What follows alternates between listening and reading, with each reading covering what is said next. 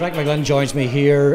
It's been a wonderful day so far. What a turnout here in McCool Park, Frank, and it's all for one reason, that we're in another All-Ireland final. I was just saying to you there, I was close to you as you came off the pitch last Sunday. And you're a cool kind of a character anyway, but the look on your face said a lot for me. Yeah, I said it was probably one of the most emotional days. So it was, the shaky start, and to turn it around won so emphatically, against a Dublin team, that was, tipped for a double All-Ireland victory back-to-back, the first one ever, and maybe 3-4, and a team that was stayed to be unbeatable by many. But we knew ourselves, going into the game, that we weren't going to be far away with the work that we'd done and the work that we'd done for the whole year, and that the plan was to give the All-Ireland series a great rattle after the Ulster victory. And we're just glad on the day, the small things worked out on our side, and the goals were crucial scores, and we were the team to get them. Yeah.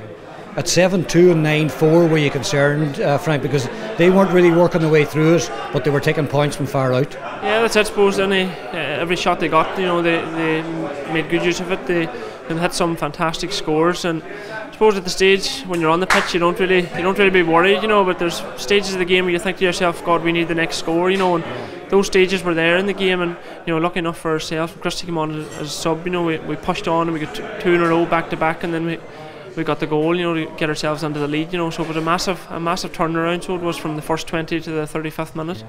And as we've done so often, the first quarter of the second half with Ryan's second goal, and then Colm Anthony knocking in that third goal to give us an 8-point lead. It's never over till it's over, Frank, but at that stage, sitting watching the sideline, I thought, we're through to the All-Ireland final here. Yeah, I suppose it wasn't a thought that was in my head. It was to say it was a 6-point victory. It didn't feel like a 6-point victory when you were on the pitch. With Dublin were putting us under pressure, and you had to be always on your toes and ready, because we knew a goal at any stage with a 6-point lead, it was a dangerous lead to have against a team like Dublin. But certainly that first 10 minutes period in the second half, and I think we started off, we could have had 2 points on the board before we even scored at all.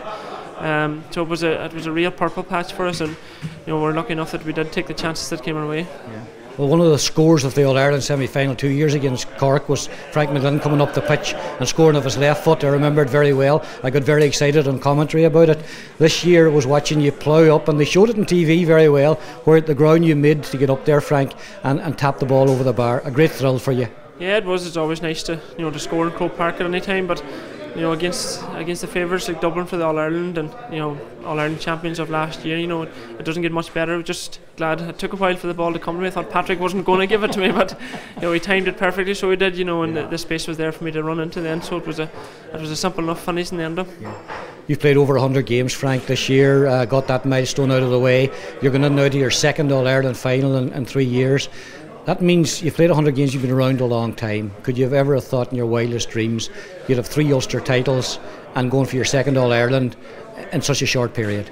No, not in such a short period, and to be honest, when I started in 2006, those targets probably weren't in my head, until in recent years, until Jim took over 4 years ago, and those targets, started to become a reality, bit by bit, And even at the start of the year, Jim's first year, the players probably weren't thinking about winning All-Irelands and Ulster titles, but the more we got to know Jim and the system and the plans he had for us, the more we believed in it. And we're just glad that we do have a group of players, and some very, very good players as well, all at the one time. And when you look around the team, there's experience everywhere. So there is, there's a lot of men that have 100 games under their belt. So there's a lot of young players too coming through that have under 21 final, experience and Ulster titles in their back pockets too. So it all bodes well for this year and for the following years to come. Let's talk about Kerry. I mean, the Kingdom in an All-Ireland final. We've become used to growing up and seeing them, and you're a lot younger than me, Frank. You would have seen it over the years as well. Maybe haven't been as successful in recent years as they would have been back when I was watching them first, but they're still the formidable opposition, and they showed against Mayo in the 2 matches they won't be easy to beat. Yeah, that's it. I suppose a lot of people would have thought they missed the boat in the first game against Mayo, but they showed down Limerick last week that they're a team that's going to have to be watched. They look to have a lot of freshness back in the legs. even the so-called older players on the team stood up, and Mark O'Shea and Aidan O'Mahony were vital leaders for them. They did a serious game in midfield with Andy Moran and Anthony Maher. They're going very well. I suppose if you look back at Kerry, while they haven't won an All-Ireland in a few years, every year they've been bit. That's been narrow margins, and they've always played well. They've never come to Croke Park and played a poor game yet. So we know what's in store for us, and we know what to expect from them. Yeah. With that experience we bring in, and particularly with the last few years, Frank, with all these Ulster finals and being in All-Ireland semi-finals, that'll stand well to Donegal as well. Of course it will. We've had a couple of great runs already. Through 2012 and even 2011. You look back at the Kildare games, and while the Dublin semi-final we didn't win, it was still a good performance in Croke Park. And there's huge changes compared to 2009 when you were going up to Croke Park and maybe getting bit by the likes of Cork, getting bit heavily.